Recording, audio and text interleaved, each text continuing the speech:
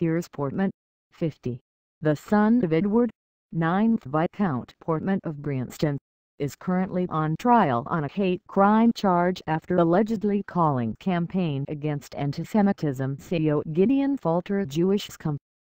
On June 14, 2018, the complainant, Mr. Falter, was present as part of campaign against anti-Semitism at Westminster Magistrates Court, and Mr. Portman was also present as a witness.